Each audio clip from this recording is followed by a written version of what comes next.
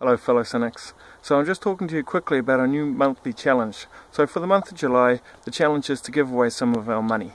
Now, I'm asking you to donate some money, maybe a percentage of our monthly income for this month, and to give it away. There's two reasons for this. Firstly, we should be able to, as Karate says, to be able to open our wallets and dispense lavishly.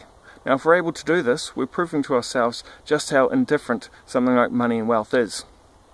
And if we struggle, if we squirm and we hesitate, then we've got work to do in this area. Secondly, if we're able to give away some of our hard-earned cash and we're able to do it and treat it as an indifferent, then we're able to be more content with less.